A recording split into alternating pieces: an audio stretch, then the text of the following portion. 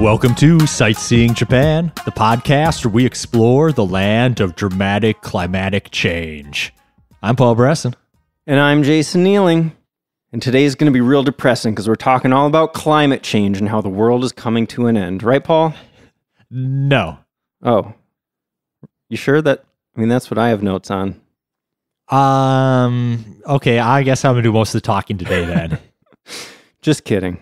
We're talking about the seasons, the 4 seasons, which are very important in Japan. But Paul, before we get there, if you don't mind, I have a few announcements that I wanted to share. Okay. Because I've been doing some work on the website. Because we've had listeners asking for certain things. And I got some ideas to improve the website. So I already talked about how I added the episode list section, right? That lists out all of our episodes and puts them in nice little categories and makes everything easy to find. Yep. Well, things just got a little easier to find, Paul. Okay. Because now there's a search bar at the top of that, and you can type in anything, the name of a city perhaps, or a certain food that you're interested in, or some cultural thing, and it will give you a list of all the places that we've mentioned that on the website. That's awesome. I think so too. That's awesome, man. Yeah. And I think I talked in a recent episode about how I was starting to go through each episode and making like these little outlines so that when you're looking at each episode on the website, it'll tell you the things that we're talking about and you can see like how they're spelled and that kind of stuff. So you can Google it on your own if you want to do more research about it. So as I get further along that, the search function is going to become even more useful. You know what I mean? Yeah, absolutely. All right, so there's that. Another thing I added recently is on our travel tools section of our website, where you can find little things that you might find helpful if you're planning a trip to Japan. I just added a packing list because a listener had emailed and asked if we could do an episode about a packing list. And I thought, well, let me just put the packing list on the website. That's a great idea. Thank you. So check that out if you're planning a trip soon. This is great. All those times I've been doing my research and I've been like, I feel like we at least mentioned this before. And I'm like, oh, let me just go back and listen to these 100 episodes and figure out which one it is. Now I'm just going to go to the website, type it in. Exactly. It's going to pop right up. Oh, episode 43. That's right. Yeah. It might not have, these notes might not have every single thing we mentioned, but like anything that we talk about in any reasonable amount of depth, you know? Yeah. Another thing I wanted to mention, just because Japan recently opened up and a lot of people are planning trips to Japan, I just want to throw this out there again, that the first 10 episodes or so are probably going to be like the most immediately useful to you if you're going to Japan for the first time, because we talked all about planning. Episode 1 is all about planning a trip to Japan.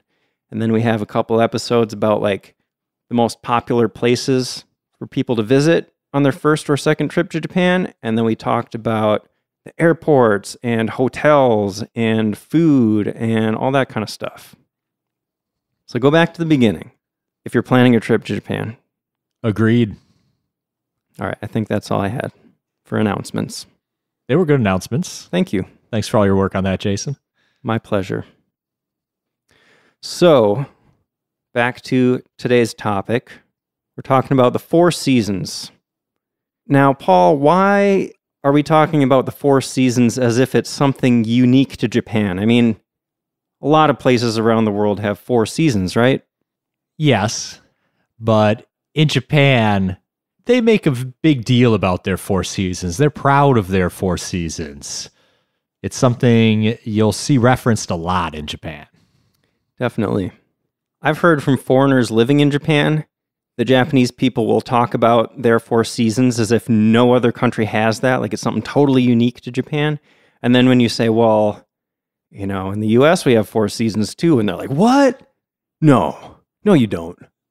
Like it's a commonly believed myth in Japan that it's the only country that has 4 distinct seasons. Yeah, you definitely might run into that. Yeah. Which kind of seems crazy, but I think there's a little something to that just because they're thought of in a different way, I think, in Japan. Like they're very distinct the differences between the four seasons. They have specific ways of celebrating each time of year. And they're just ingrained in so many aspects of the culture, like I feel like in the US, sometimes I forget what time of year it is really. Like I have to look outside. Oh yeah, right. It's fall. Okay, it's starting to get cold. That's the main thing, is it's starting to get cold. But in Japan, just walking around, you would see all these things around you that only exist in the culture at that time of year. Yeah, I think you hit on a good point there. The seasons are just very culturally celebrated in Japan. But there's also something to the fact of the geography of Japan too, where they do get 4 very different seasons. Not everywhere in the world does. We do here where we live, but the closer to the equator you are, I think the less likely you are to get that. Yeah. We didn't have 4 distinct seasons when we lived in LA. Right. It was summer and winter, basically. It was summer and slightly less summer, I think. It was like summer and then the time of year when sometimes you need a sweatshirt or something. Yeah, in winter you would need a coat after dark. Coat? I don't know. A light coat. A light coat. Yeah. Or some sleeves. Yeah. People in LA bundle up, but they're not used to it. Do you remember when LA was like just perfect weather? Like it never even got above like 80 degrees. It was never too hot. It was just kind of perfect all the time. Of course I remember. Well, I feel like I've been hearing a lot lately that it's like uncomfortably hot a lot of the time. They've definitely begun some heat waves this last year or two. Yeah. But, that happens sometimes there when we were there too. I don't know. Not in LA, I feel like. If you were in the valley was hot like all the time. But in LA, especially near the coast where we were. I mean, we weren't that near the coast, but I know what you're saying. We were close enough. Yeah, we weren't in the valley, which helped. I remember some pretty bad heat waves, especially because the last 5 years I lived there, we didn't have AC.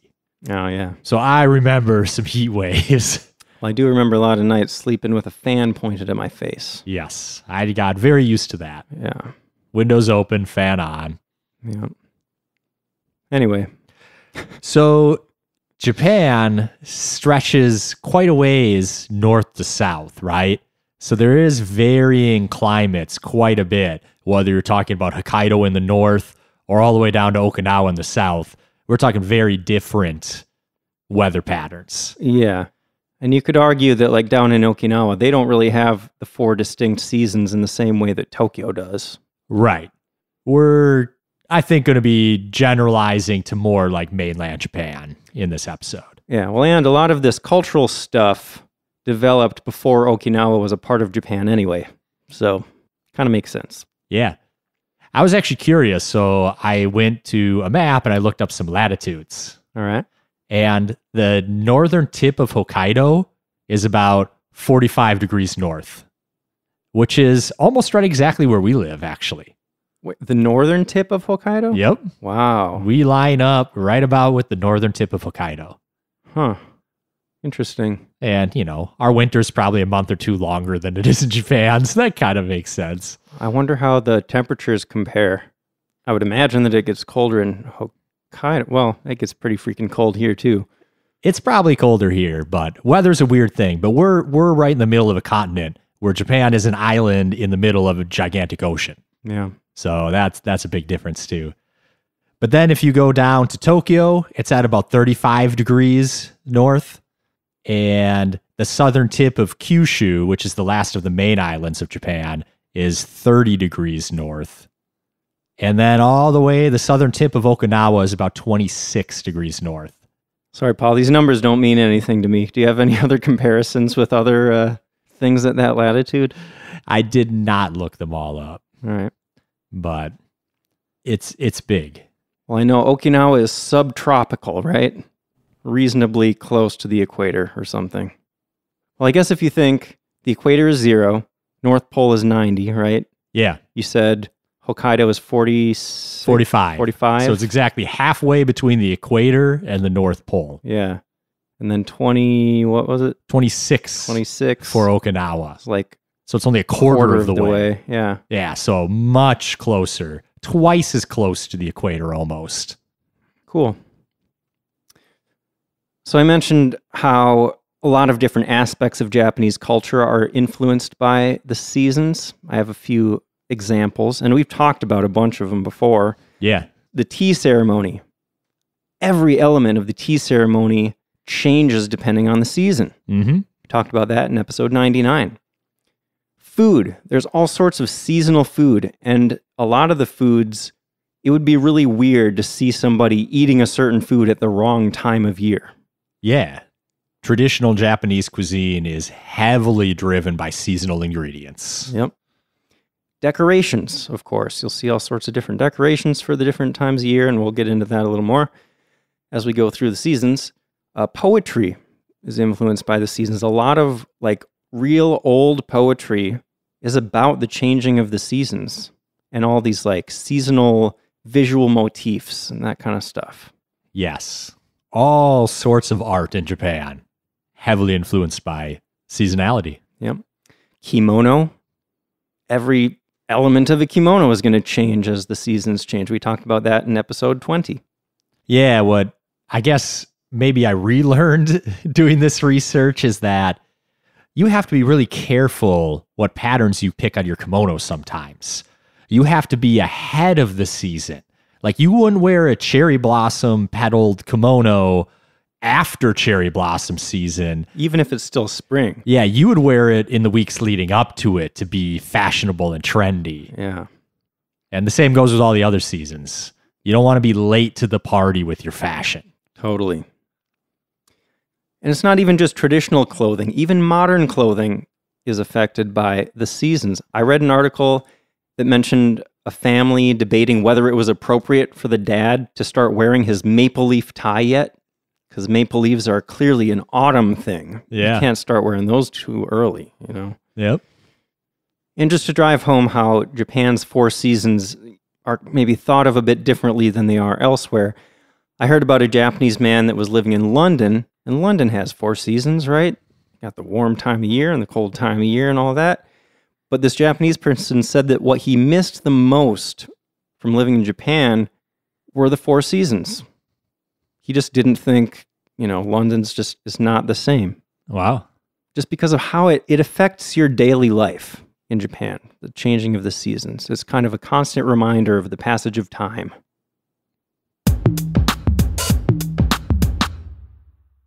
So now that we've said that the seasons are important in Japan, let's learn why the seasons are so important. And to answer that question, we need to go way back in time. All right. It's been a while, I feel like, since we hopped in the Wayback Machine. Yeah, it's kind of dusty in here. Haven't really paid much attention to it. Got to clean off the seats here. All right. So we're going back to when rice became a staple food in Japan. Okay. A long time ago. So back then, of course, Japan was mainly an agricultural society, and the rice harvest determined whether it would be a good year with plentiful food or whether people might starve to death, which would be considered a bad year. Okay. Makes sense. Yeah. So you could almost say that there was nothing more important than the seasons. Like you had to keep a real close eye on when the temperature changed and, you know, when you wanted to plant your rice, when you wanted to harvest your rice, because your survival depended on it. Yeah. Imagine not having like a farmer's almanac or something and just being like, oh, it's been warm lately. Let's plant all our rice. And then it immediately gets cold and like freezes for 3 days and everything dies. Now what do you do? That would be a downer. But they knew what they were doing. They were experts. Yeah, they figured it out. You listen to that one old guy in the village. Not yet. Yeah. This is a false swarm. Yeah, I remember that one time 60 years ago. You know, the seasons tried to trick us like this back then, but we're going to do better this time. Yeah. So I saw that there's actually something called the Ancient Agricultural Calendar. Okay. It used lunar and solar movements to divide the year not into 4 seasons, but into 24 seki, or solar terms. So this let people know at any time just how far along they were in the season, so they could keep closer track of the growing season and the harvest and all that stuff. But even beyond that, Paul, dividing the year up into 24 sections wasn't good enough. So each of those 24 seki was divided into 3 other phases. So in total, you had 72 micro seasons. Okay. Isn't that fascinating? It is.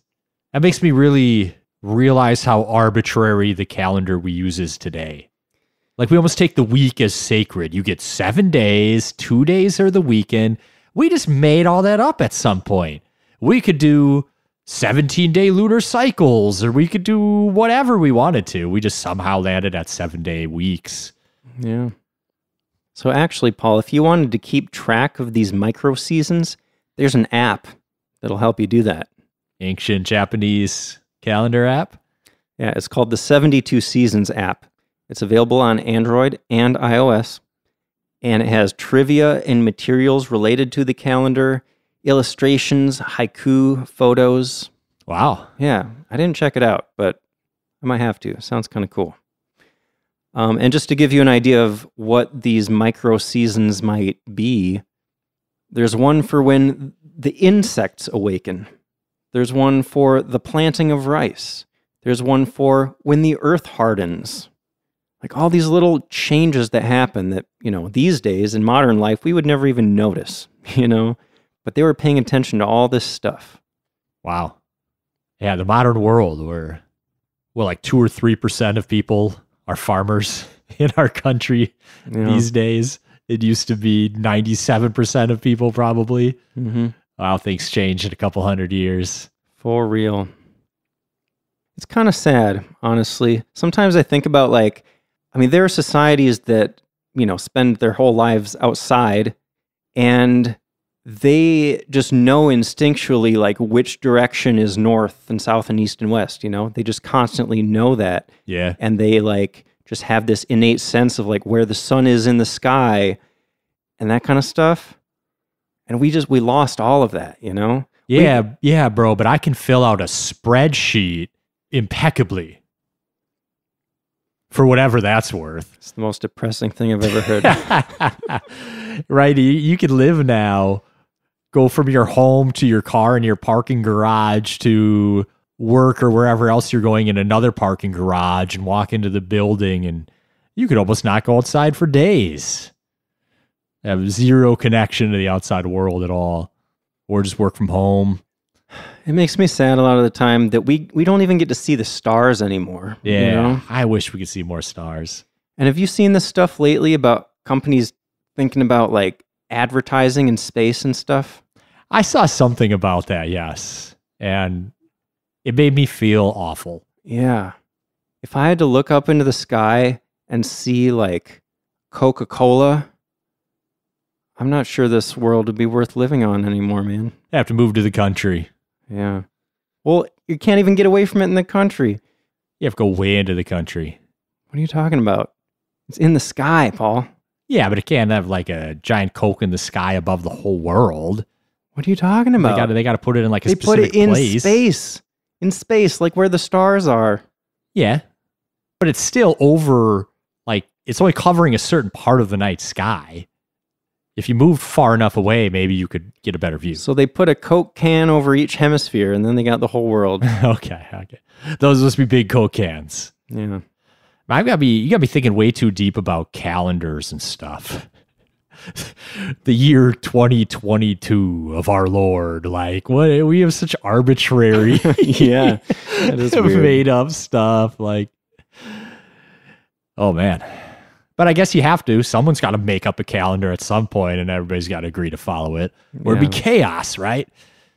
I guess.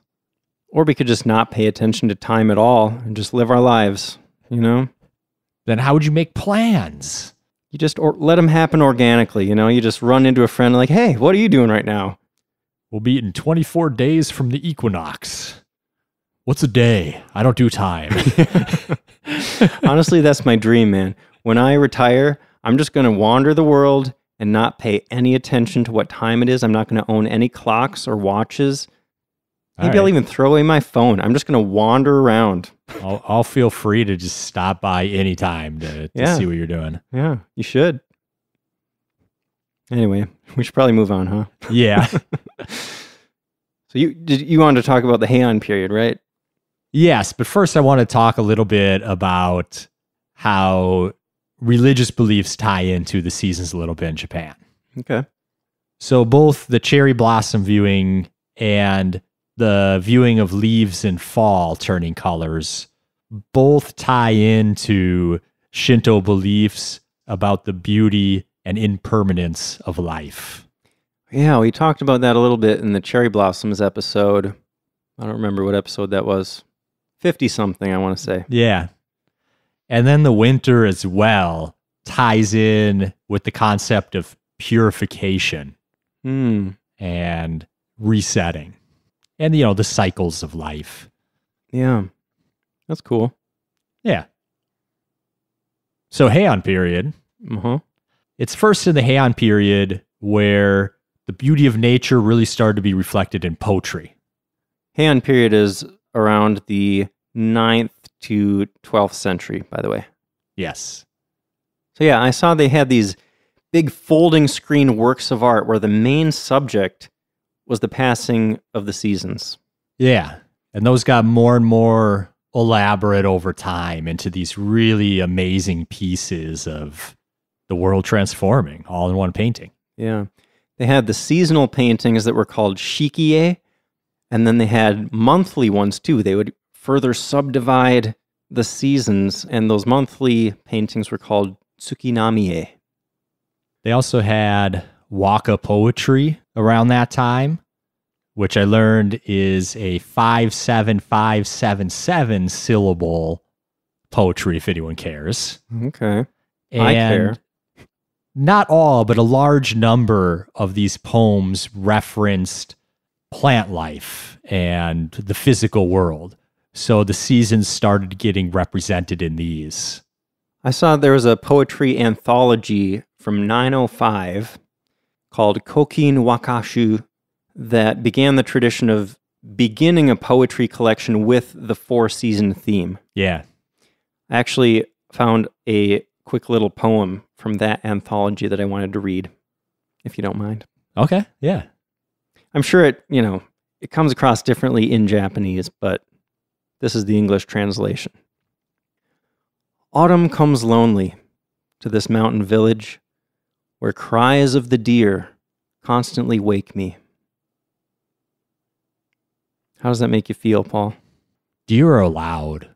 Deer are loud? Yeah. They do cry loudly. When they think no one's around. Yeah.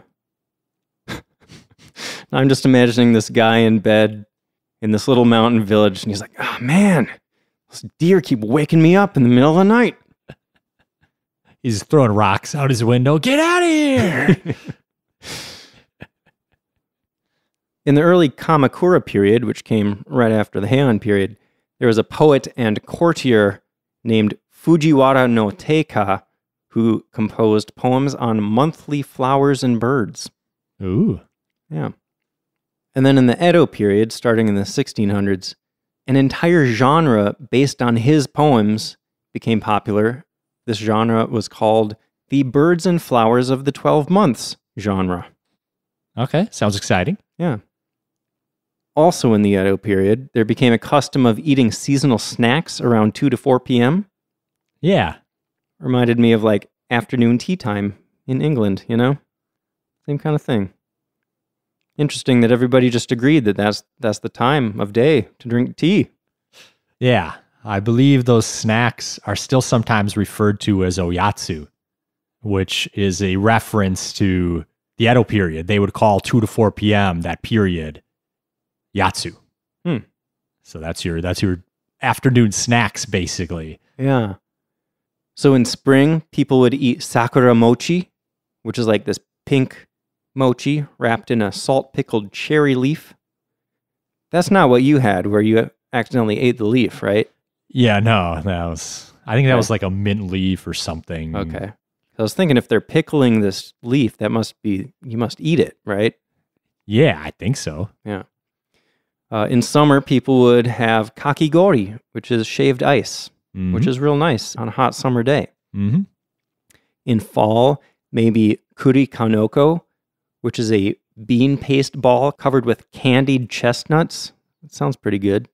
I saw that. I don't think I've had one of those, but I'm like, I got to get one of those next time I have the chance. That sounds great. I didn't look up a picture, but just the description of them sounds pretty good. Right. It's got to be good. Yeah. And then in winter, there's something called oshiruko, which is adzuki bean soup with floating mochi balls. One of my favorites. So this brought to mind an image of you and me sitting at Kiyomizudera, and you got a bowl of the red bean stuff. But that was called zenzai. And I was like, wait a minute. So is oshiruko something different than zenzai? And it actually is. Oh, really? How's it different? Oshiruko is a smooth soup. Like it's more soupy, but zenzai has a coarser texture. Like you're actually going to get kind of lumps of there were chunks of beans in there. Yeah. Okay. Yep. All right. Similar, but a little different. Yep. I'm sure they're both delicious. I'm sure. All right. I didn't have a fun fact for the intro, but here's my fun fact about the seasons in Japan. In the Edo period, there was a common myth that partaking in the first harvest or catch of the season would extend your life by 75 days. Nice. It's a good little bonus. So the first harvest has gained a really cultural importance in Japan. And even to this day, that's reflected. As recently as last year, 2021, a pair of first harvest Yubari melons from Hokkaido sold for 2.7 million yen. I did the conversion. That's about $25,000. For a couple melons. That's crazy. Yeah.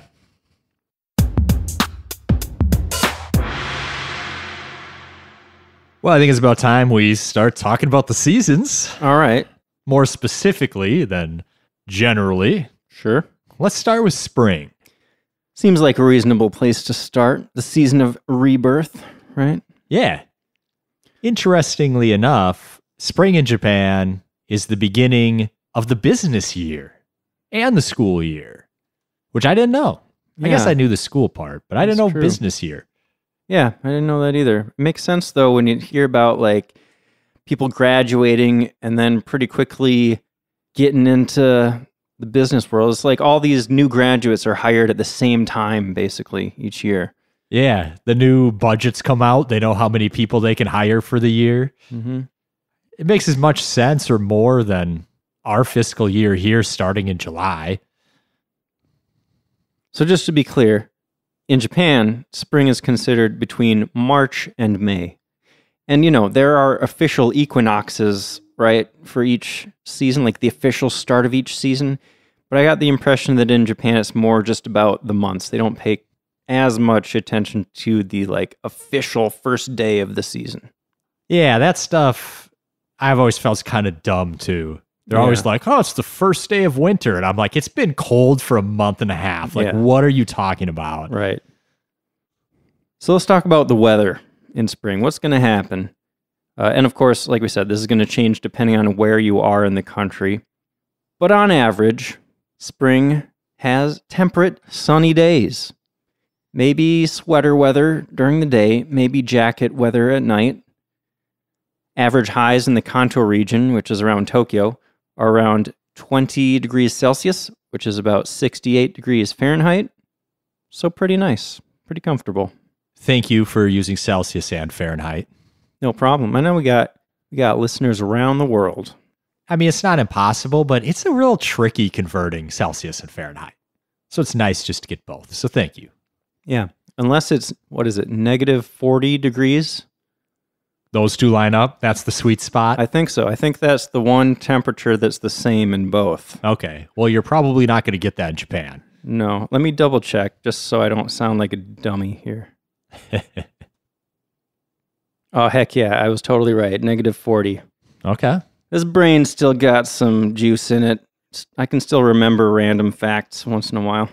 Next time it's a negative 40 here and I'm almost dying, I'm going to be like, hey, it's Celsius too. What about humidity? I don't know. Not as humid as summer. That's my guess. Yeah, it starts out dry and then slowly kind of ramps up towards the summer, getting more and more humid. Okay. One thing that has become more and more of an issue for me in the spring as I age and get closer to death is allergies. Oh, man. And a lot of people in Japan suffer from hay fever, specifically from the Japanese cedar and the Japanese cypress. So you might see a lot of people wearing masks to keep the pollen out. Interesting. Although, I mean, right now you'd see a lot of people wearing masks for COVID anyway, so not much difference at this point. Yeah. I feel like I just get allergies always now. Dude, I just started getting them in the fall this year. Yeah. Like, not nearly as bad as in the spring, but it's like a few days. It's just like, man, I just feel like I'm getting sick, but then I'm not actually sick. It's just There's allergies. always something. The winter's so dry, and like being inside, the dust gets me. And then the spring melt releases things from the ground that gets me. And then things start blooming and it gets me. And then everything starts dying in the fall. I don't know what it is. All the decomposing stuff going up into the air or something, but fall's been getting me this year too. I feel like in a few years, I'm just going to be miserable all year long. I'll just have to wear a gas mask everywhere I go or something, you know? Maybe pollution has something to do with it too. Maybe. Maybe it's not just my failing body. We don't really live in a clean, natural world anymore. Yeah. But anyway, when we go to Japan in spring, I will absolutely be bringing allergy meds. And I wanted to mention, I did a little bit of quick research. It looks like over-the-counter allergy medication is okay to bring into Japan as long as they don't have pseudoephedrine. Okay. Good to know. Yeah. And just to expand on that a little bit, if you're bringing any kind of medication into Japan, do your research and make sure that you have any appropriate documentation that they might require, that kind of thing. Yeah. There are some things that are not allowed even if you have a prescription because they're not medically recognized in Japan. And it doesn't matter. Like, you just can't bring it. Yeah. I also want to point out that spring is a peak time for tourism in Japan, so things might be more crowded. Hotels and flights might be more expensive, but it's also a great time to visit. Yeah. We're going to talk about all the fun stuff there is to do.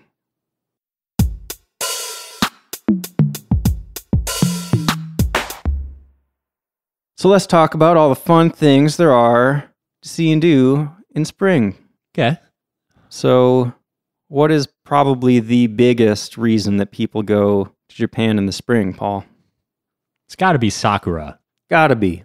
Cherry They're blossom huge. viewing. Yeah, it's a huge deal. It's hard to overstate what a big deal they are, and they have been for a very long time. You know, Japan's oldest poetry collection from the 8th century talks about the sakura. Wow. Yeah, even that far back. People just love those little pink flowers. Oh, here it is. Episode 51. I was right. It was in the 50s. Yeah, episode 51. We talked all about the cherry blossoms, how they're only around for a very short time, and they symbolize the impermanence of everything. They remind you to stop and smell the cherry blossoms. Right? Yeah. Can't move through life too fast. Anywhere there's a large number of blooming cherry trees, there's going to be a whole bunch of people hanging out for ohanami, which is cherry blossom viewing. They might lay out a blanket, bring a bento, bring some sake, because drinking in public's okay in Japan, and just hang out all day and watch the blossom petals fall. Yeah, it's a nice tradition. And there are a ton of beautiful places to enjoy the sakura. Like, every city in Japan has a specific, or, you know, multiple specific popular places where people go hang out and look at the cherry blossoms. Yeah, every city we research, there's like, this is the best spot in town to view cherry blossoms. Every city, always, it's noted. Everybody knows where to go. Yeah. If you're in Tokyo, I saw Ueno Park is a popular spot. I think that's where I went to see them, honestly. But it's been a long time. Oh, you saw them on your first trip, right? I did. It was like our second to last day in Tokyo. They started blooming. Oh, so lucky. Yeah, that was pretty cool. I also saw that Aoyama Cemetery is a popular place. Yeah. Isn't that interesting? Yeah, it is. Just imagining a bunch of people partying in a cemetery. I actually have walked through that cemetery, not in spring, but Okay. it's a nice cemetery. I sometimes get the urge to like hang out in cemeteries, but social pressure like stops me from doing it. Dude, cemeteries are awesome. When I was living in Boston, they have all these just random, like, several 100-year-old cemeteries in the middle of the city, just like nestled in between these skyscrapers and stuff. It's pretty awesome. I would go just walk through there sometimes because I'm like that. Yeah. So one bonus of the cherry blossoms is they come and go real quick. But like we talked about in the intro, Japan stretches a long ways north to south. So there's a pretty good range of times where if you're in Japan, you just got to find the right latitude or the right city and you can find cherry blossoms that are blooming. Right. And it'll change each year. Like you got to watch the forecasts. They're, media outlets will have a schedule of, this is when we expect it in this city and stuff. Yeah, very detailed reports. They're serious about it. Yeah.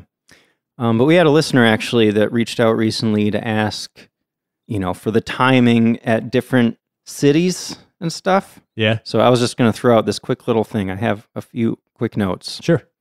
Okay, so in Okinawa, this is way down south, right? Sakura bloom in early February. In Kyushu, which is kind of the southernmost main island that's not Okinawa, that's around late March. You're going to see the cherry blossoms. In the Kanto and Kansai areas, which is around the middle of Japan, Tokyo, Osaka, Kyoto, and also the Chubu and Shikoku regions, that whole area is going to get sakura in late March or early April. In the Tohoku region, which is the northern part of Honshu, they get the cherry blossoms mid to late April. And up in Hokkaido, the northernmost main island, they get them in early May. So there you go. Yeah, that's over 2 months worth of time to catch the cherry blossoms somewhere. It's like more than 3 months if you count, down in Okinawa. Early February, March, April, early May. Oh, I thought you said late February for Okinawa. Shows how much I listen when Jason talks. Maybe I did. I could have made a mistake. No, I thought that's what you said. I didn't have notes about that. Early February. Okay. In case I said that wrong. 3 months. You get 3 months to catch the cherry blossom somewhere. So, Paul, we're going to Kyushu, right? So we need to aim for late March. Okay. Is that still the plan? Yeah. I've been coming up with more plans. All right. I've got a list. Dude, we got to get those tickets soon. You know how I am. I'm going to be all stressed out and frantic until we get things locked down. Yeah, but I also know how you are, and we're going to get the tickets locked down, and you're going to keep checking prices every day. And if they go down, you're going to be like, oh, man. No. Oh, man, we could have got them for less. Oh, what did we do? No. Maybe once or twice, but I'm not going to be like constantly checking. Okay, you're right. I'll give you that. I will never look again. No, I try to stop myself. Once you've made a decision, you can't have any regrets, Yeah. Yep. It was worth it to me at that time I made the purchase. I'm not going to think about it anymore beyond that. Exactly. I don't have the capacity. So, Paul, let's talk about holidays, if you're ready. You ready to talk about holidays? Sure. Okay. There are a bunch of them in spring. Yeah. First one is White Day, which is on March 14th. This is an accompaniment to Valentine's Day. But on Valentine's Day, women give gifts to men. And then on White Day, the men give gifts to... Oh, man. Okay, wait. That's Just right. Spit it out. Valentine's Day, women give to men. White Day, men give gifts back to women. But in my notes, I mistyped it and I said, on White Day, men give gifts to men. Well, it is 2022. I'm sure that happens. Yeah. Specifically, women often give chocolate to men, and then men give much more expensive gifts back to the women that gave them chocolate. Yeah. They're supposed to pay them back threefold, right? 3 or 4 or something like that is what I remember. Something like that. If you want to know, if you want to hear all the details, check out episode 69. We talked all about White Day. Wait, that was episode 69. Did we do that on purpose? I don't remember. Or was that just a happy accident? I think it was a happy accident. I think we even mentioned in that episode that it was a happy accident. That seems so long ago. I thought it was going to be like episode 14 or something. Yeah, it does feel like a while ago. Although I think we released it right around Valentine's Day. Yeah. So when it came up. Yeah. Oh, yeah, because it wasn't just White Day. It was Valentine's Day and White Day. We did the two together. Yeah. Yes. Yeah. Okay. So after White Day, March 20th is the spring equinox, which I guess is, I said the equinoxes weren't a big deal, but it is actually a national holiday. Speaking of national holidays, I was looking up a huge list of like holidays in Japan to see like which ones fell exactly where. And some of the ones that I thought were a bigger deal weren't national holidays, like not everybody got the day off work or whatever. And then some of the ones that like I'd hardly heard of before were national holidays. Huh. Though I don't think that necessarily correlates with their importance in Japanese society, because we kind of have the same thing here. We have some like national holidays that like you don't really celebrate, right? Dude, every year it bums me out that Halloween is not a national holiday. Right, but it's a great holiday and tons of people celebrate it. It's the best holiday, Paul. And then you have like other national holidays that like maybe a couple people go to a parade and everybody else just does nothing. Yeah. Yeah. That's how it is. Do you remember what are the like big ones that aren't national holidays in Japan? Setsubun.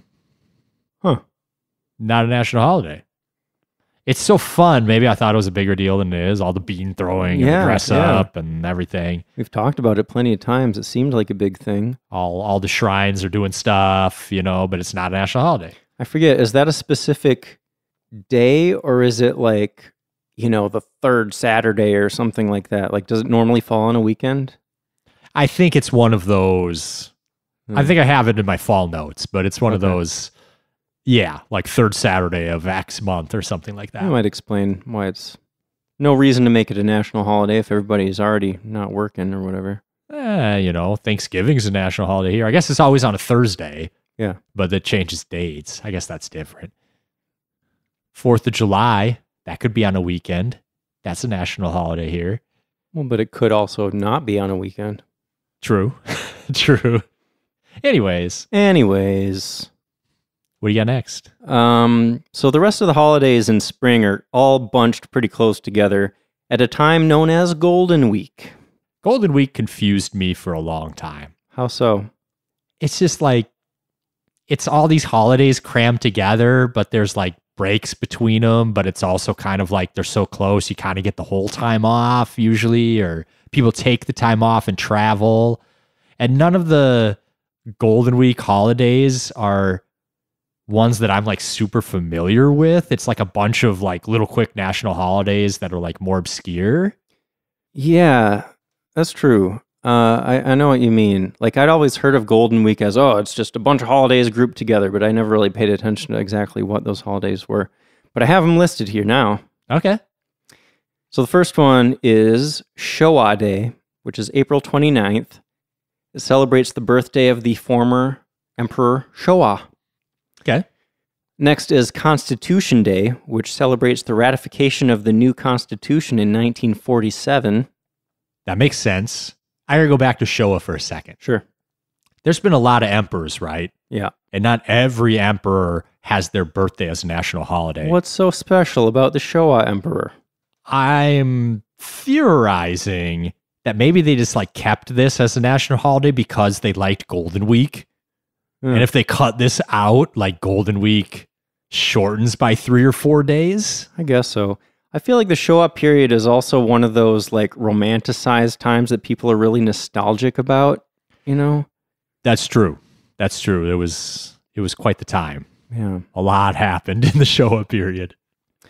Should we say when the Showa period was? I think it started 1926, was it? That's about right. I don't know exactly. 20s to like late 80s, I want to say. Need to Google again so I don't sound like a dummy. Showa period. 1926 to 1989. Okay. Yeah. Nailed it. Well done, Jason. Totally. You too, buddy. And then you mentioned Constitution Day, and that's only been around since 1947. So that's newer holiday. Then you got Midori Day, or Green Day, which is about celebrating nature. That sounds pretty cool. That sounds great. I never really heard of that before. Me And I don't either. really know what they do for that. Other than go outside, take a hike. Yeah, I don't know. But I always liked the word Midori. I think it's a pretty word when it's written out in Japanese. I think it's a pretty sounding word. It's a name too. I think it's a pretty name. Okay. And it's a liqueur. Yeah, is it bad that I only know that means green because I've drank a lot of Midori green liquor? No. I don't remember what we used to do with that stuff. But I know we used to drink it when we were young. Yeah, I feel like... Is that how you make Scooby snacks? Is that Midori? I don't know what I Scooby don't Snacks remember. is. It's some green shot that's gross, but gets you drunk quick. Ryan used to buy them for us all the time. Okay. Scooby snack for this guy. I guess I need to mark this as a explicit episode because we're talking about drinking now. Well, we talk about drinking with the cherry blossoms anyway, right? Is that Anyway. is that how it goes? You talk about drinking, it becomes explicit? I think so. I don't know. When I was researching when you need to mark a podcast episode as explicit, it was so confusing and not really clear with all that censorship type stuff. Yeah. It's And there's all never these really different platforms too. Like to be on iTunes might have different standards than to be Yeah. on Spotify or whatever. I think I just heard that Apple was kind of strict about that, so I just err Okay. on the side of caution. Interesting. I feel like these days everybody's doesn't like smoking. So if you're talking about tobacco, I feel like they'd hit you with that. But drinking's so much more socially acceptable. Yeah. I don't know. I don't know. So Midori Day. Anything else to say about Midori? Tokyo tea. We made that a while ago. That was pretty good. yeah, that's right. Those are good. It's like a Long Island iced tea, but with Midori. Yeah. Maybe we should do an episode on Golden Week sometime because I don't know much. I'm ignorant. I'm somewhat ignorant on Golden Week. We'll have to see if there's enough there for a whole episode. I don't know. Okay. What's the next holiday? Last day of Golden Week is Children's Day, formerly known as Boys' Day. So this has been families' wish for their boys to grow up strong like a carp. We've mentioned this before. They hang those big, colorful carp banners everywhere. Yeah. Those are pretty cool. I don't know. I saw it called Children's Day, formerly known as Boys' Day. I don't know why they changed the name because it still seems like it's kind of focused on boys. Right. And there's a doll festival that's kind of like a girls' day. Oh, that's on the same day? No, that's in early March. Oh, you're right. Yeah. Like the Hina Matsuri, right? Yeah. So it kind of makes sense. They have a girls and a boys. I don't know. Oh, So we that didn't means talk we- about that. That's in March? It's March 3rd. Oh, I missed that one, didn't I? Yeah, there's a lot of holidays though, and which ones are big enough to talk about Yeah. is questionable. All right. So that means there's national holidays April 29th, May 3rd, May 4th, and May 5th. So that gets you Golden Week, basically a week off work depending on where the weekends fall. Okay. And one note, if you're traveling in Japan at this time, it is one of the biggest weeks for internal Japanese tourism. Oh, yeah. So hotels are going to be full, tours are going to be packed, everywhere's going to be busy. So please keep that in mind if you're planning a trip. Plan ahead if you're going to be in Japan in Golden Week. Yeah, book your hotels way in advance. Yeah. So we talked a lot about the sakura viewing, but a lot of other flowers bloom in the spring too. And wisteria tend to be very popular in Japan. There's even specific wisteria gardens that you can go see. Is it wisteria or wisteria? I don't know. I'm not a flower guy, Me so either. I could be butchering this, but there's a lot of flowers around. There's a really famous wisteria garden in Fukuoka. So there's other flowers to go see as well, and really beautiful displays. All right. It is spring after all, right? Yeah. Season of flowers. So now let's talk about food. Everybody loves food, right? Absolutely. So, of course, sakura blossoms, since they're such a big thing in spring, they make their way into a lot of foods.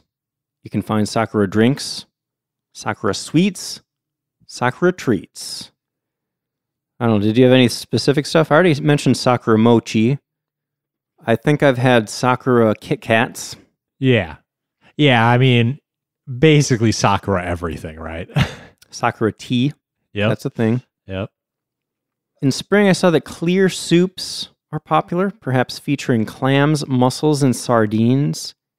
And these soups might also include fresh seasonal veggies like bamboo shoots and asparagus. Yeah. Have you ever seen asparagus growing out of the ground, Paul? No, I haven't. It's so weird. It must be weird. It's so weird.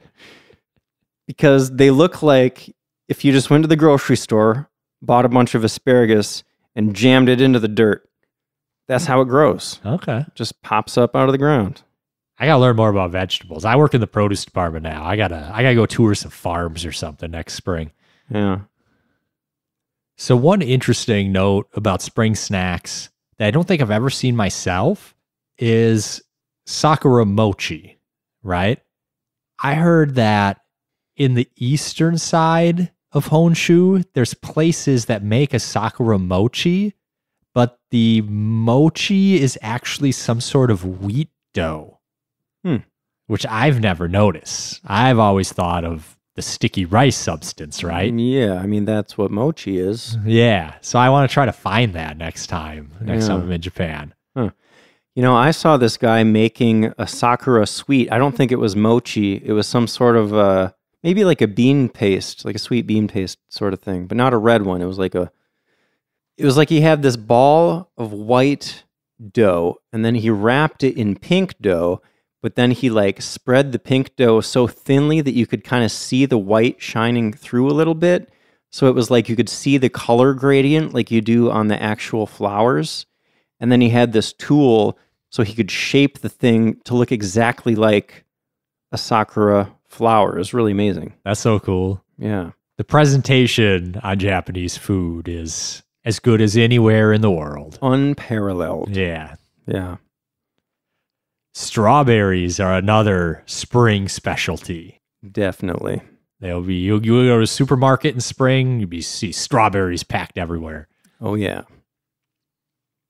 So the last thing I have, and I have this for each season, I found this website that talked about decorative motifs, specifically for kimono mostly, it seemed like. But even within each season, it has like specific things for each month that you might wear on your kimono.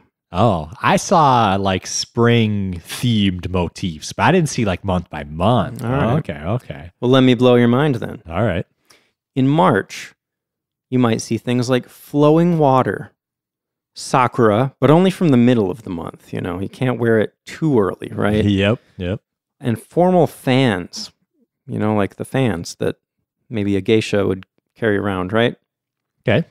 In April, wisteria, peonies, willow, and then for the sakura, you might see sakura still, but you would only want to use the blossoms for the first half of the month, and then the second half of the month, you would just see the sakura petals. Okay. Because they're like falling off the trees, right? Yep. Yeah.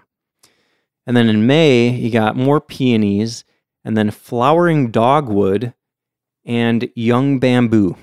Oh. Yeah. I also saw things that could be referenced to spring would be plum blossoms or magnolia. All right.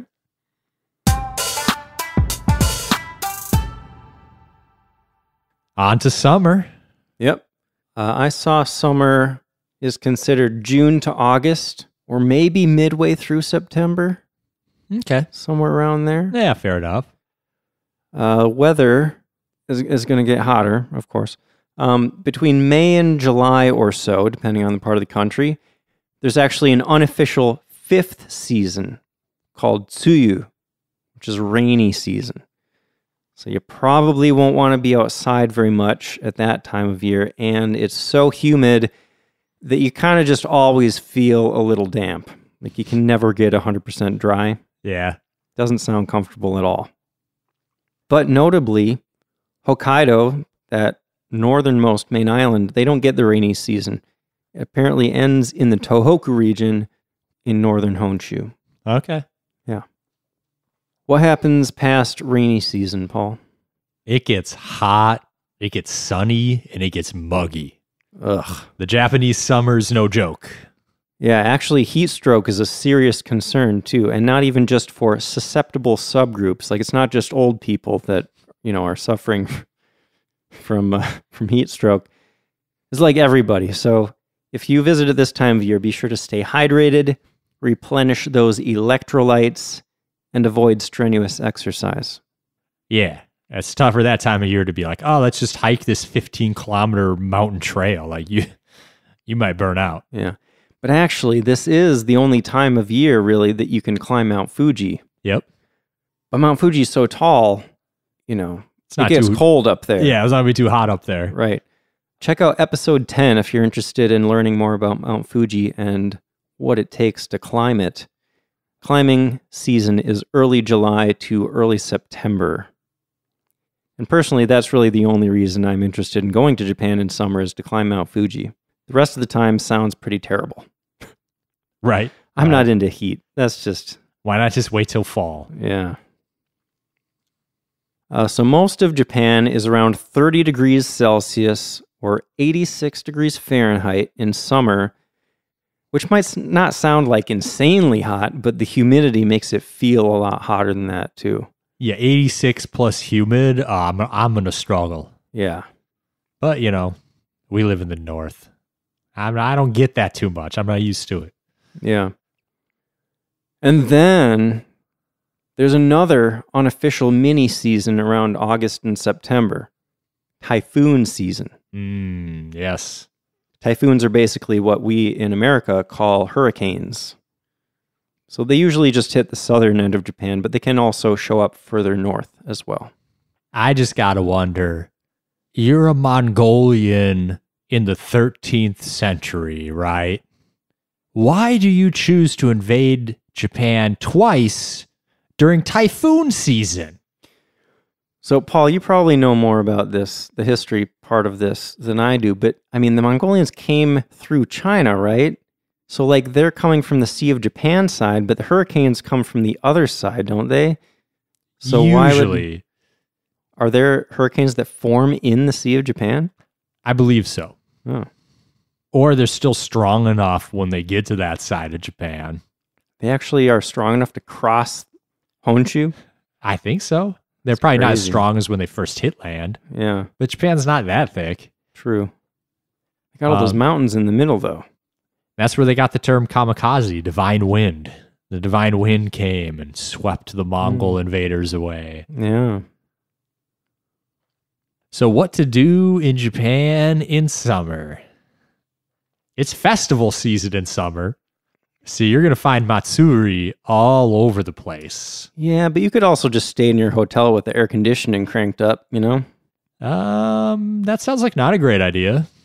Just walk down to the Kombini, grab a bunch of Strong Zero, and hang out at the hotel. Maybe if you're in Japan in summer, you should just enjoy the nightlife. Venture out at 5 p.m., come home on the first train. Sure. Yeah. That's one way to stay cool.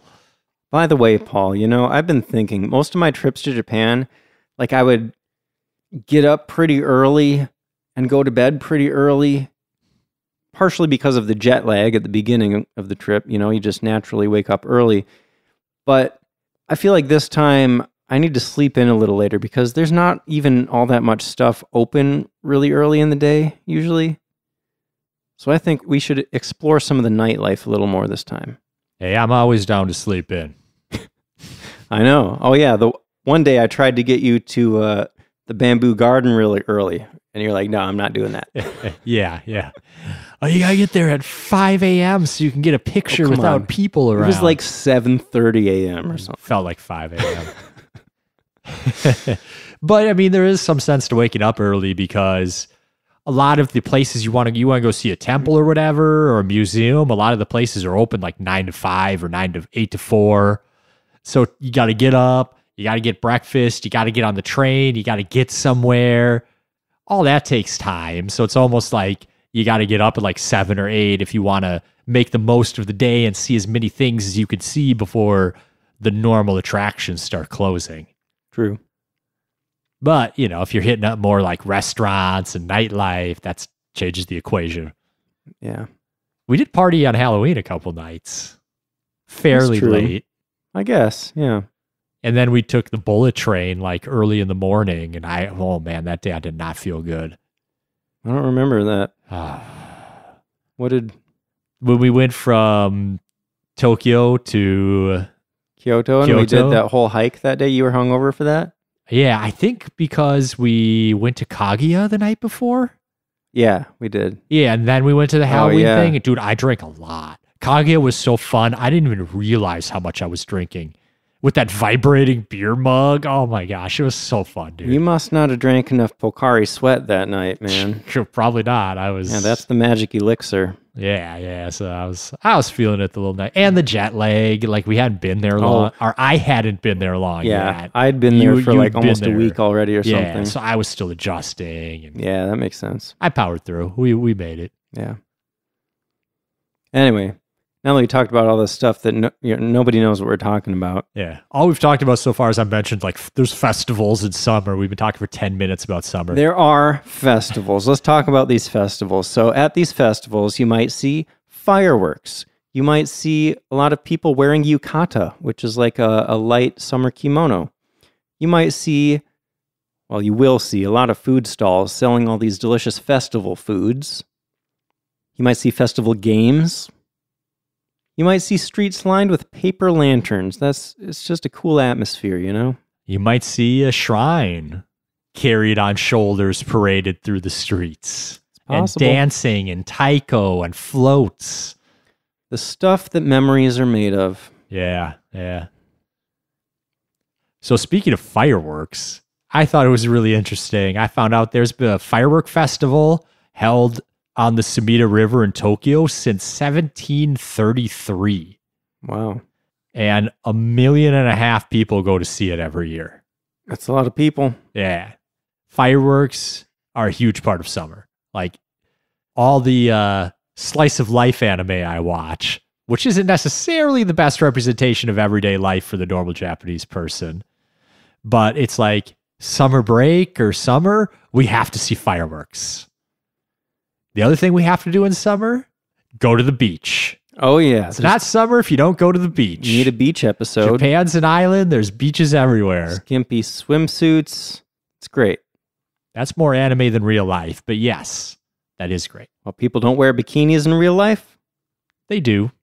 But it's just not, it doesn't quite hit like anime does. You're saying that 2D girls are better than 3D girls? I plead the fifth. All right. We can move on. So as we've said, summer is the time, or wait a minute. No, we didn't say that. Or wait. As we've said in the past, on the podcast at least, summer is the time of year for spooky stories and haunted houses and whatnot. So we just did an episode about real haunted places in episode 104. Mm-hmm. But there are also haunted houses that pop up temporarily that you can visit. In Japan, that'd be pretty fun. Yeah. Another thing I get from my anime that I don't know how often happens in real life is the test of courage in summer. Oh, yeah. Anytime you take like a overnight vacation in summer, you've got to like wander to some shrine in the woods and there'll be someone wearing a mask out trying to spook you, and everybody uses the opportunity to try to get with the person they like, and it never works out because it's anime. I'm pretty sure that happens exactly like that in real life. That's what I'm going to say, just because I want that to be true. That sounds really fun. Right. I want to believe in a world where anime happens in real life. Exactly. Another great thing to do in summer is to visit traditional Japanese gardens in full bloom, so to speak. Also, public parks become very popular in summer. And I have to mention high school baseball. Oh. We've talked about before, but high school baseball is a thing. The Koshien tournament happens every summer. And I guess the closest analogy is kind of like March Madness. All of a sudden, the whole country tunes in, cares about baseball, even if they don't the whole rest of the year, because Koshien is happening. Yup. Jason's like, I did a whole podcast about baseball for this guy. He still brings it up. I thought we were done. I thought I never had to talk about baseball again. It's too culturally relevant, Jason. Yeah, I guess so. It wasn't in my notes, but no, you're right. It's a big deal. Okay, let's talk about summer holidays. All right. Tanabata. That's a holiday on July 7th or August 7th, depending on where you are, apparently. Yeah, I thought that was interesting. I looked into that a little bit. And it's held on the 7th day of the 7th month of the year, but based on like old calendars or some people using lunar calendars. There's certain areas where it happens in August and certain areas where it happens in July. Okay. Well, this is a pretty cool holiday. It has to do with a couple mythical celestial beings represented by a couple stars. Orihime? Hikoboshi and... Hikoboshi sounds right. Hikoboshi, I'm confident about that one. And Orihime, maybe? Orihime. I'm trying to remember Haruhi. It's the Star Festival. Yeah, Orihime. That's it. Represented by the stars Vega and Altair. Yeah. And Star Festival, did you say that? Yep. Yeah, called the Star Festival because there are these two stars. And there's this legend about how they get to meet up once a year, they're lovers and you write your wish on a little piece of paper and you hang it up on a bamboo branch. Yep. And it comes true, right? That's the idea. Sounds like a fun holiday. Yeah. The third Monday in July is known as Ocean Day. You can probably guess what that holiday is celebrating. Yep. August 11th is Mountain Day. You can probably also guess what that holiday is celebrating. And perhaps the most well-known holiday outside of Japan in summer is Obon, which is in August. And this is where families welcome back their ancestors and hang out with them and honor them and give them food. Maybe you've seen those things where they send a bunch of paper lanterns down the river or have them float away in the sky. Yeah. That's right at the end of Obon when they're sending their ancestors back to the afterworld. Mm-hmm. That's a pretty cool one. Yeah, definitely. So let's talk about food in summer in Japan. And there's one thing I really want to talk about. Yeah. Watermelon. Okay. Obviously, watermelon's great summer food. But what I really want to do is I want to play suikawari, which is split the watermelon. This is another thing I've seen in countless anime and manga. When you go to the beach, someone brings a watermelon, you wear something over your eyes so you can't see, they spin you around a couple times and give you a stick, and you try to crush the watermelon, try to break the watermelon open. Wait, where's the watermelon? Just laying on a towel or something and on the sand. So it's like a piñata, but it's not moving. It just sits there on the ground? Yeah. Okay. Watermelon smashing. That sounds fun, I guess. I thought you were going to say you start wrapping rubber bands around it. Have you seen that? I have, yeah. That seems like not as much fun because it explodes. What if you placed bets on which rubber band would break it? Does that make it more fun? Today I learned Jason's a degenerate gambler. Just an idea. People, no, people like to bet on things, make it more exciting. No, blindfold makes it more fun. Okay. I just learned that Paul is really into blindfolds. Very interesting. Oh, God, that's on the record now. But I want to see someone do that in person or take part in it myself if possible. That sounds like a lot of fun. It does sound like fun. a unique thing about Japan. Yeah. I don't know if they do that anywhere else in the world. Yeah, that's cool. Other foods that you're going to find in summer are things that are cooling, things that don't make you feel hot. You're not going to find a lot of hot foods in summer. So noodles are usually served cold, like somen and zaru soba. For vegetables, you're going to have things like cucumber, sweet corn, edamame, Mm-hmm. kakigori, I mentioned already, right? That's the shaved ice stuff. Also uni, which is sea urchin, and unagi, which is eel, are popular summer seafood dishes. And both of those are, oh man, super, super delicious. Like those are two of my favorite seafoods.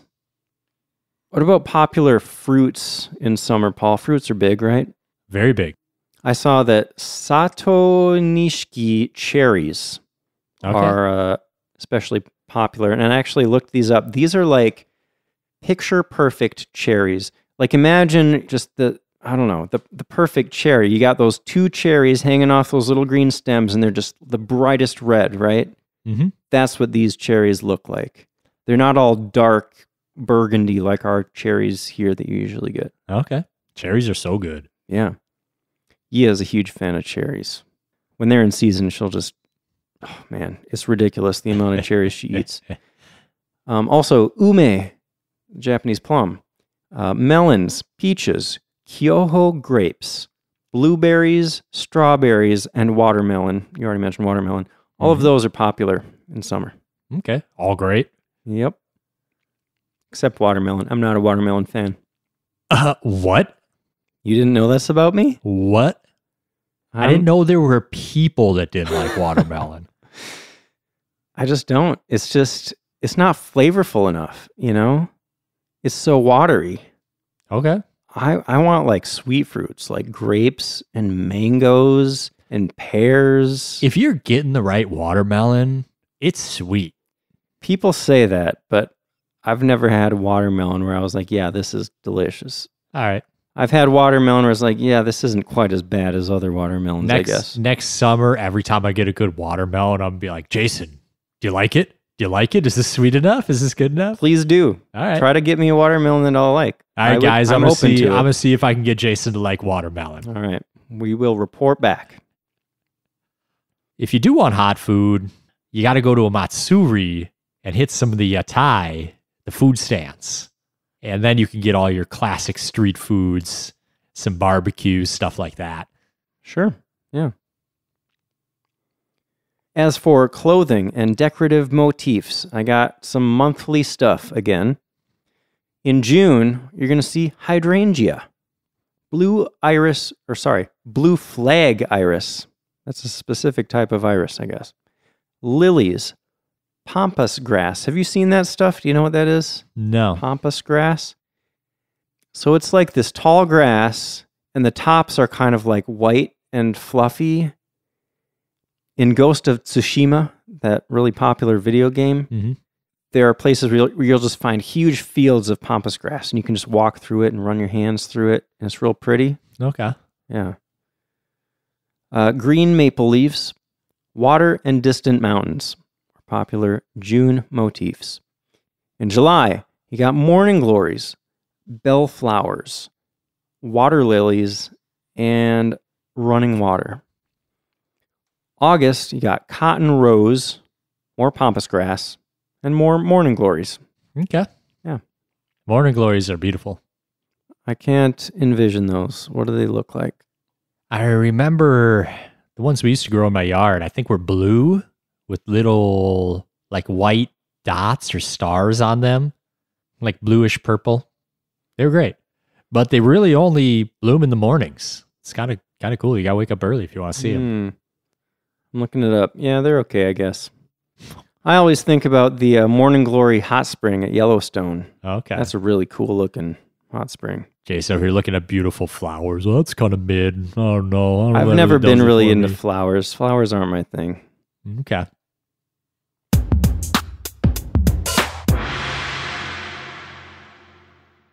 All right, next season is autumn, which is September through November. What's weather going to be like, Paul? Cools off a little bit. As the temperature drops, the air gets drier. It's a nice, comfortable season. Okay, days get shorter. And the fall colors, man. Oh, my goodness. The fall colors. I mean, Japan is just, they got all those mountains that are covered in trees. And when the fall colors start coming in, it's mind-blowing. Yeah. There are actually even specific species of trees in Japan that make the fall colors especially breathtaking. For example, momiji, that's the Japanese maple tree. I love this tree, Paul. The Japanese maple is such a cool tree because the leaves aren't like these giant maple leaves like we have here on maple trees. They're these little itty bitty leaves, and they're so thin that like when the sun shines through them, they just light up like fire. It's crazy how bright red they are. Viewing the autumn leaves is called koyo. It's koyo season. Okay. Kyoto is considered one of the best places to view because it's surrounded by hills and mountains with lots of trees. Yeah. I have another tree to mention, another specific tree. The ginkgo tree. I feel that's where you're going. The ginkgo specifically? Oh, yeah. Yeah. Yeah. That's a good one, right? It is. So they don't turn red. They just stop at yellow. And it looks really cool when you have a bunch of ginkgo trees together and they all drop their leaves and the ground is just covered in yellow. Like it's yellow everywhere. There's actually a street in Tokyo that's lined with ginkgo trees, and they have a fall festival when the trees start dropping their leaves. So just the whole festival is just covered in yellow. It's really cool. Absolutely. Finding a little secluded shrine or temple is often a great place to see some really good fall colors. Mm-hmm. We talked not too long ago in episode 98 about Tofukuji, a temple in Kyoto, and there's a bridge there that you have to pay to walk across. And the whole reason people pay to walk across this bridge is to see the view of the trees beneath it. Yeah, because you're above the trees on the bridge. Yeah. When I went to Miyajima, which is near Hiroshima, there's a park there called Momiji-dani Park. And it's just packed with people oohing and eyeing and pointing their cameras up at the Momiji trees. Another place I saw mentioned that I don't think we've talked about before is Eikando Temple, which is also in Kyoto. It's supposed to be the #1 destination for photographers in fall. Okay. Yeah. Wow. Must be pretty exciting. Yeah. I don't think we mentioned specific temperatures in fall, right? We did not. Temperatures on average are around 18 Celsius or 65 Fahrenheit for most of the season. Sounds nice. Yeah. So like in spring, you can get by with just a sweater most of the time. You might want a jacket as it gets later in the season. And as I've said plenty of times before, this is my absolute favorite time to go to Japan. I don't like being hot. I don't like sweating. So when it gets nice and cool, and then you just got like a zip-up hoodie so that you can kind of regulate your temperature by unzipping it or taking it off when you get too warm, it's just absolutely perfect. Can't argue with that. Yeah. Another thing I found is historically moon viewing was popular in September, called tsukimi. Although it's a little less popular these days, maybe because all the bright lights of the cities. I don't know. That would make sense. I feel like, hey, if we're going to do evenings next time a little bit, we could do some moon viewing. Yeah. Autumn is also heavily associated with hiking. It's cool. It's the perfect time to get out there, see the leaves, be able to hike a long ways without getting too hot. Go explore in autumn. For sure. What type of holidays does Japan have in autumn, Jason? Well, we got some interesting ones here. Let's see. The third Monday of September is a national holiday called Respect for Elders Day, when you're supposed to respect your elders, I guess. Okay. September 23rd is the autumnal equinox, and during that week, it's tradition to visit the graves of family members that have passed away. The second Monday in October is Health and Sports Day, which is another national holiday, and this one celebrates health and fitness. And the reason it's at this time of the year, actually, is because the 1964 Tokyo Olympics started on October 10th. Oh, nice little historical nugget. Yeah. Halloween, of course, comes at the end of October, and that's been becoming more and more popular in Japan, I would say. Yeah. We spent time in Shibuya in 2016 for Halloween, and it was amazing. You've heard that in recent years, they're kind of trying to tone it down a little bit. Yeah. Yeah. I think they're Are they still blocking off the intersection there? I mean, with the pandemic, the last couple of years, I don't know if they were really hardly doing anything. I'm sure there were still people. But the big thing I saw is that they are banning public drinking around Shibuya Crossing for like a few days around Halloween. Interesting. Yeah. You can still drink in the bars there, though. Yeah. November 3rd is Culture Day, celebrating Japanese culture. And the last autumn holiday is kind of an interesting one. It's 753 Day. Have you heard about that, Paul? Nope. It's on November 15th, and little girls aged 3 and 7 and little boys aged 3 and 5 are celebrated, and people pray for their health. Okay. Isn't that random? Yeah.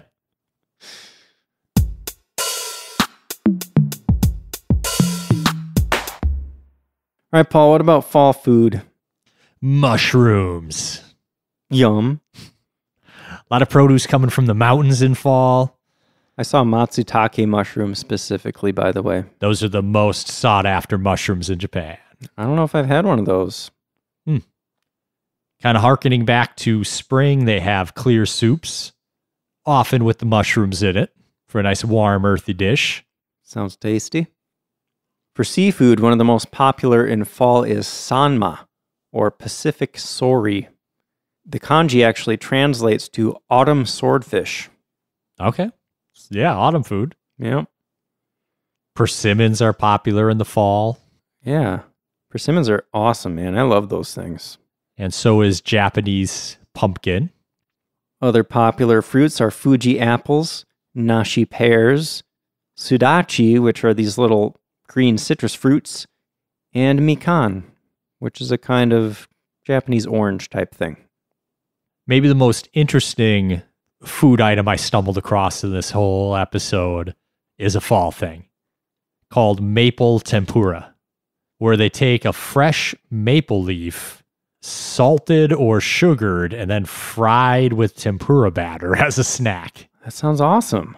Yeah. I want to try that. There's also a lot of food shows or festivals in the fall, too. Lots of cities have, like Tokyo has a ramen show. Hokkaido has a food festival. So I guess, it's the harvest season. Yeah. So there's a lot of food events going on that you can catch. Makes sense.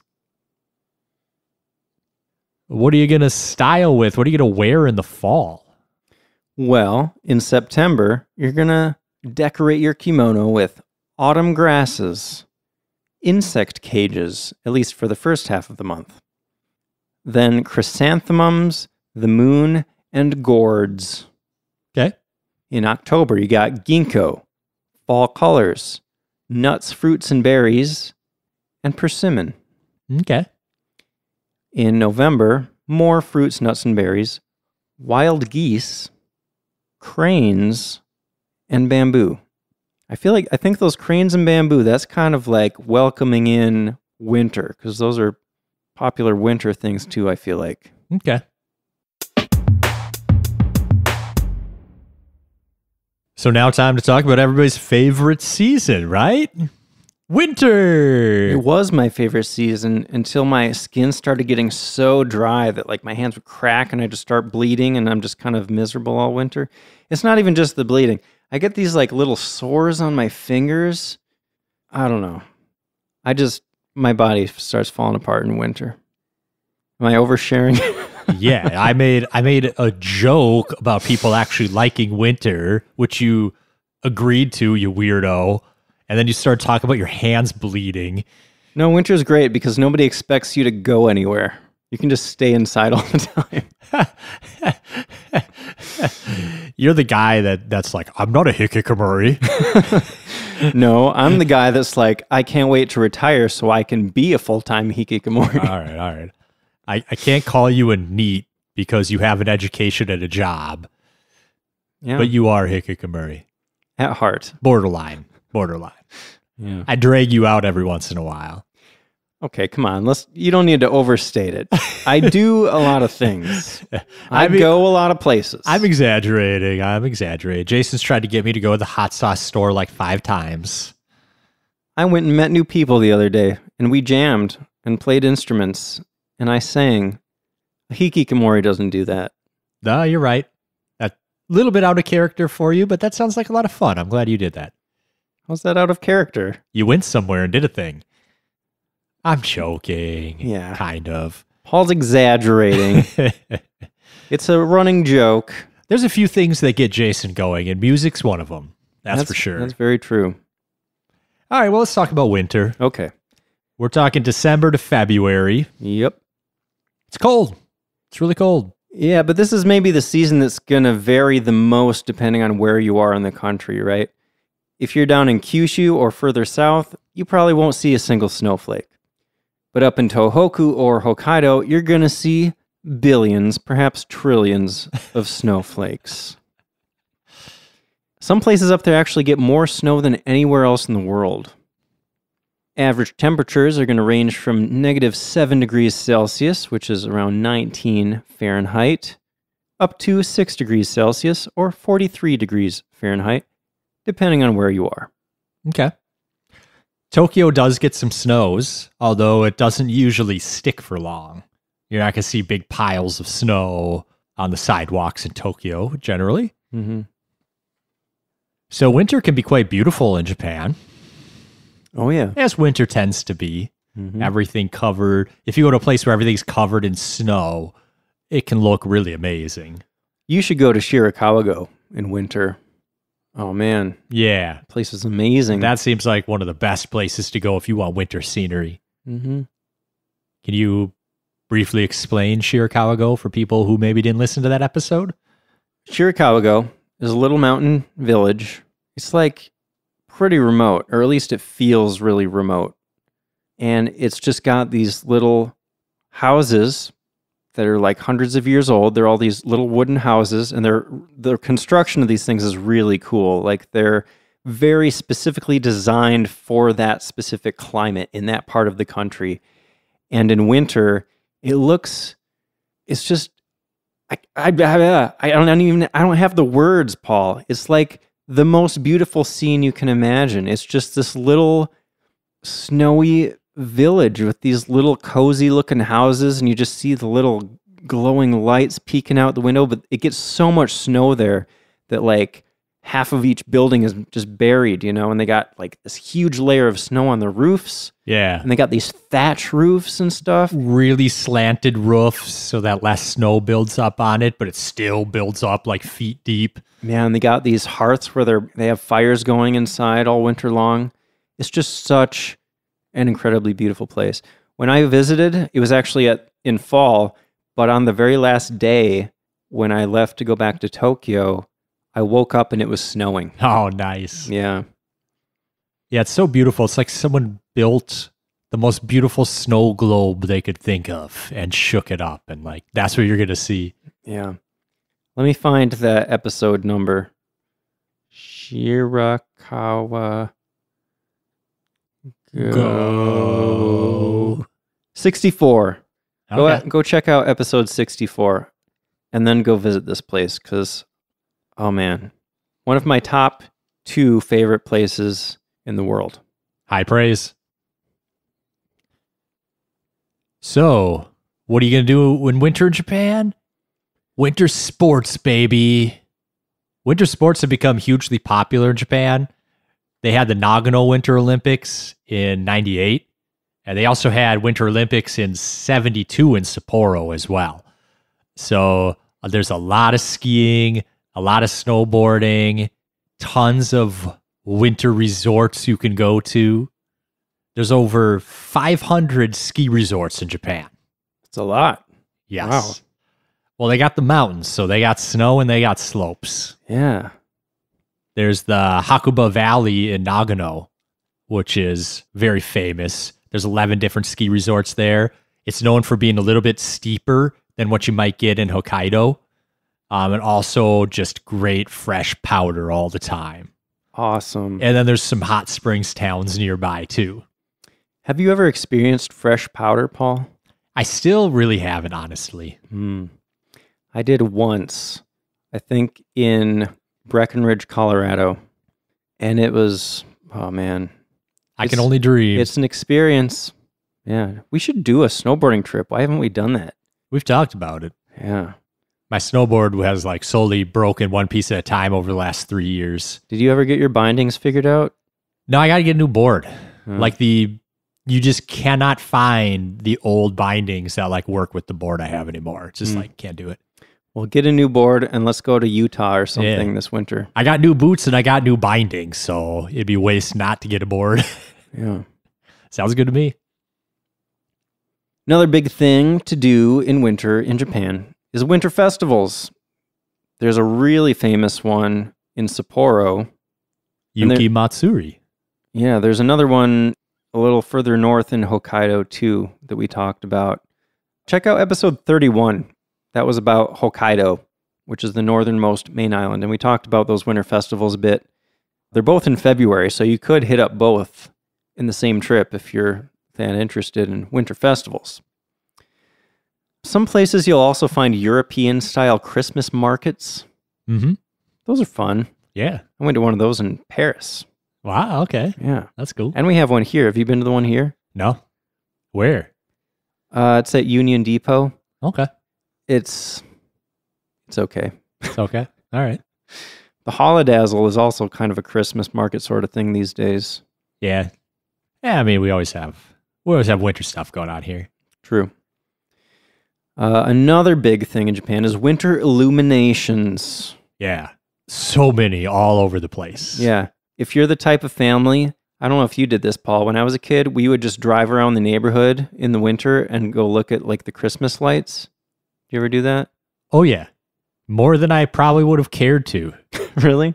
I mean, it was like nice seeing it, but it's like the fourth time this winter and like I'm tired. I was at school all day and then I was at basketball and my parents are picking me up and I'm like, we're almost home. And like, oh, let's go check out this neighborhood and drive around and see all the lights. It was like,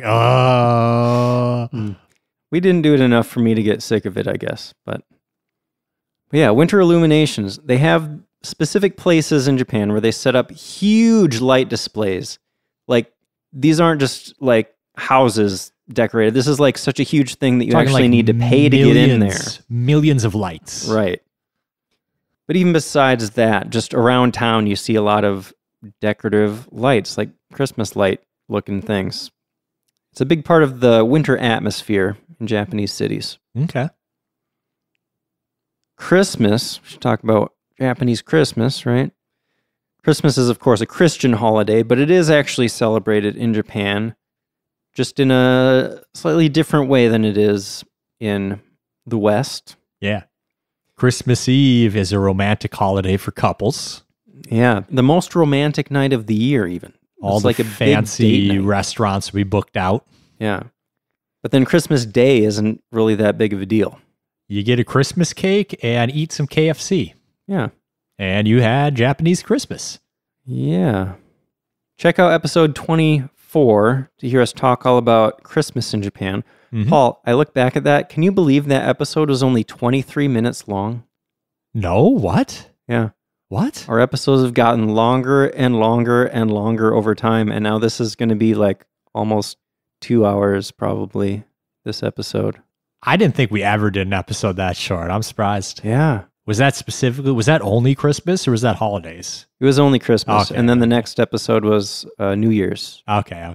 Yeah, I suppose, there's only so much about Christmas in Japan. Yeah. Wow. That's got to be our shortest one. It's Probably, yeah. So I mentioned New Year's. New Year's comes pretty soon after Christmas. And that's a big deal. It's maybe the biggest holiday in Japan. Yeah, that might be fair to say. Yeah. Yeah. You got your shrine visit. You got your New Year's food. You got visiting family. It stretches out over a few days. There's a lot going on. Yeah. Check out episode 25 for all the stuff about New Year's. There's kind of a lot. There's I a lot bet going that on. one's longer than 23 minutes. I think it is. There's a lot of special foods to eat. There's a lot of special decorations to put up. There's a lot of special things to do. Yeah. One of which is on the first of the year, or at least sometime that week, people will make their first temple or shrine visit of the year. That's a pretty big deal. Okay. Shrines and temples will be like more busy than any other part of the year. And then the second Monday of January is Coming of Age Day, when 20-year-olds are officially recognized as adults. Congratulations. Yeah. And then there's Setsubun, which is February 3rd, celebrated at shrines and temples nationwide. And it's a very interesting holiday full of demons invading your home and throwing beans at them to get them to go away. And a lot of fun to be had on Setsubun. Awesome. And then February 14th, of course, we have Valentine's Day, which we talked about a little bit earlier with White Day. Yep. Women give gifts to men on Valentine's Day. Remember what episode that was, Paul? 69. 69. It reminded me, actually, after we just talked about the Christmas episode and the New Year's episode, I think the reason Valentine's got pushed that far is because we were like, we just did Christmas, we just did New Year's.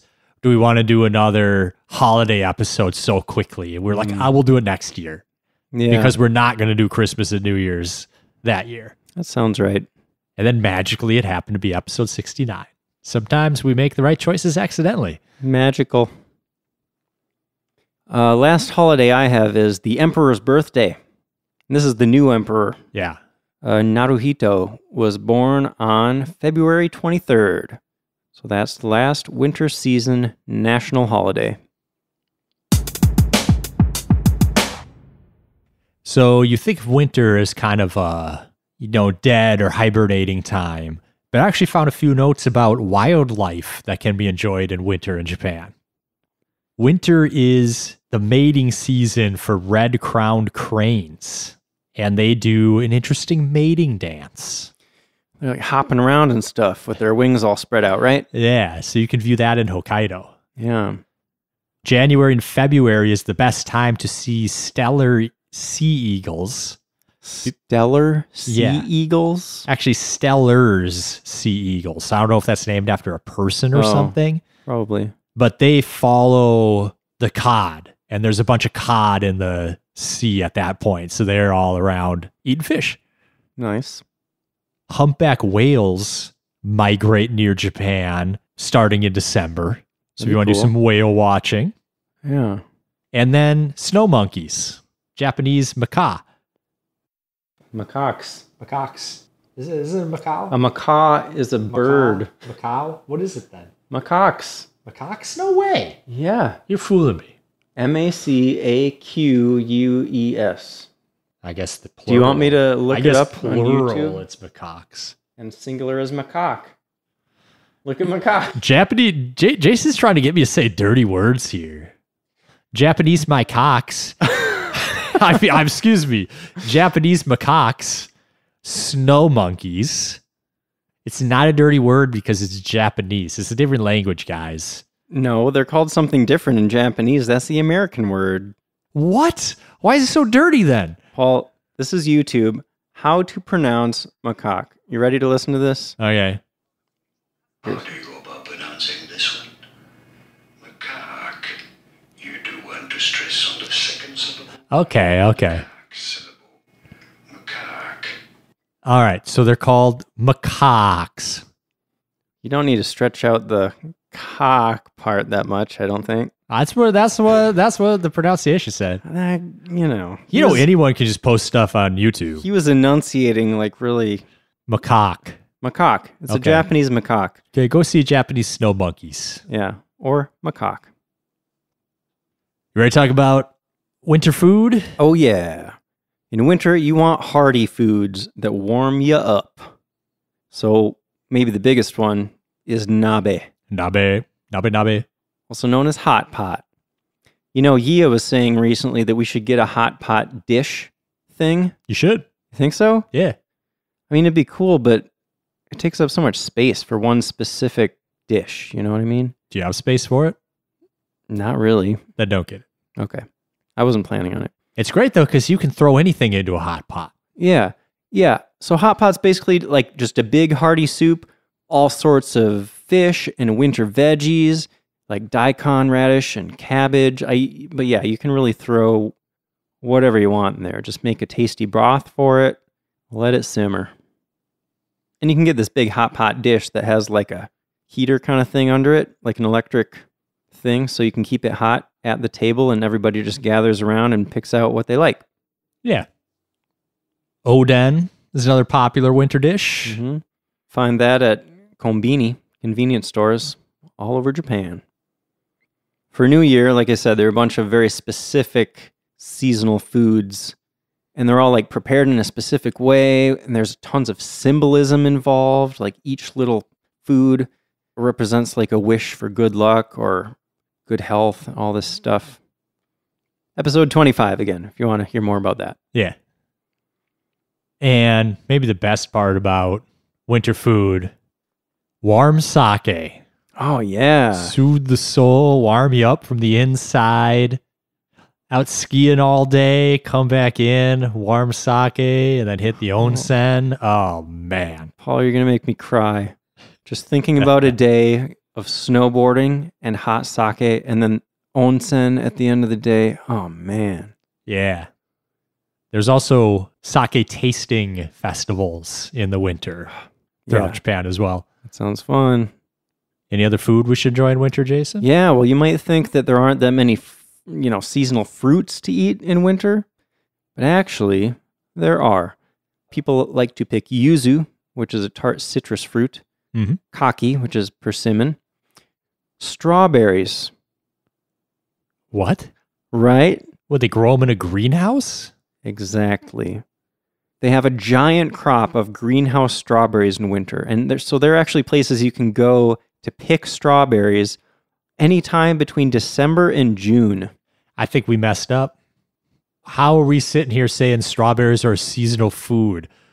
An hour ago, I was like, strawberry is the food of spring. And then we were like, strawberries great in summer. And now we're saying eat strawberries in winter. Always eat strawberries in Japan, except for spring, I guess. Spring, you're out of luck, except maybe? for fall. No, fall. Yeah, okay. I don't know. I mean, if you want natural outdoor strawberries, then it's a spring thing. Okay. But if you are just a strawberry fiend and you want them in the off season, they're available. Okay. Winter is citrus season.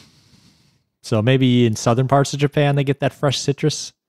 So not talking about strawberry. Moving on from strawberries now. Sure. You were talking about yuzu before. Yes. Other popular citrus hits in winter. All right. I didn't know that. That's just something you knew off the top of your head, that winter is a citrus I work in season? produce now, bro. Oh. Is that's the department you manage now? It's one of the departments I manage. Oh. Yeah, so, we're looking ahead, like, what goes on sale in January? Citrus. Huh. Cool. I got some more decorative motifs for the winter. In December, you got fallen leaves, barren fields, or winter trees, bamboo, and snow, of course. Yep, that makes sense. January, you got pine, bamboo, plum. Okay. Do those three things bring anything to mind for you, Paul? Pine, bamboo, and plum. Sho chikubai. That sound familiar? No. Sho chikubai is the three friends of winter. Okay. We've talked about it before. Oh. It's been a while, I think. I don't recall. It's a popular visual motif, but also like on menus sometimes. If it's like a prefix menu, they'll have these three tiers, one more expensive than the last, and they're pine, bamboo, and plum. Okay. I forget what the order is. I think plum is the cheapest one, and bamboo is the most expensive, maybe. Okay. I could be wrong. I'm not going to Google it. I'm just going to let myself sound like a dummy if I'm wrong. Also, in January, cranes, those dancing cranes you were talking about, tortoises, and folded paper cranes. Oh, okay. Yeah. And then in February, you got plums, daffodils, and holly. I guess, starting to turn the corner there into spring. Okay.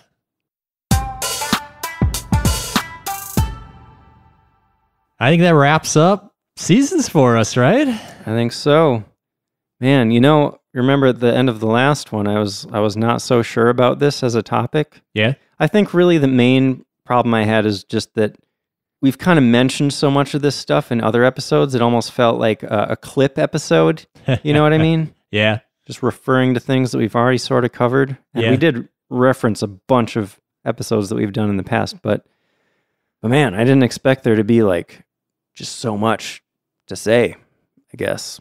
I wasn't sure at first until I started putting my notes together, and I was like, I have a ton of notes. Yeah. What do you say? 11 pages of Yeah. notes? Normally I'm like 5 to 7 maybe. Hmm. But yeah, I just wanted to do it because, like we said in the intro, like Japan, they take their seasons really seriously. It's really important to them culturally. Mhm. So having this all together in one place, I think maybe will be useful for some people. Yeah. Hopefully. I hope so. And there are a few interesting things came to light that we might not have talked about before. Yeah. Like my bleeding hands, right? Yeah, today we learned. I'm trying to keep them moisturized this year. I'm not going to let that happen. I tried last year keeping my skin moisturized, and I gave up after like a month. So you had bloody hands too? It was more like itchy legs. Oh, yeah. And it was like, I lotion every day, and I doesn't seem to even be helping. My problem is I don't want to like get my hands all greasy and covered in lotion because I'm always typing. I don't want to get my keyboard all slimy and stuff. Here's one thing I learned when I was a server, because I had to wash my hands constantly, and I had that problem. Yeah. Is it even helps just every couple of hours, put a little bit on the back of your hands and just rub the back of your hands together. Don't even put anything on your palms. Just rub the back of your hands together, go back to typing or whatever. Do that a few times a day. That's a really good tip. Because the place I always start bleeding is my knuckles. Yeah. And the palm is fine. Tips of my fingers are fine. Yeah. Just keep your fingers together so it doesn't get like between your fingers. Yeah. Thank you for that tip. You're welcome. Where can people find us, Jason? What, you want me to give them our address? Dox us now, immediately. Right. I already gave them our latitude, so we're findable. Our longitude is no, I'm kidding. I have no idea. If you want to find us, you can do that on the interwebs. We're very accessible on the interwebs. SightseeingJapanPodcast.com is our website. We're on Instagram at SJP Podcast. Mm-hmm. We're also on Facebook, Facebook.com/SightseeingJapanPodcast. I'm also on Twitter, and I never post anything, and yeah. All right, so don't follow Paul on Twitter. Don't waste your time. Yeah. I don't mention it enough, but if you want to help spread the word about the podcast, tell your friends. I know you have some friends that are all into Japan, right? Or you could tell the world by going to wherever you found the podcast and leave a review. That would be really helpful.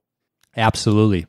Help spread the word, and it's nice reading reviews. Yeah. I enjoy it. Thank you. Thank you for everyone that's left reviews for us. Yeah. Except that one hater like 2 years ago.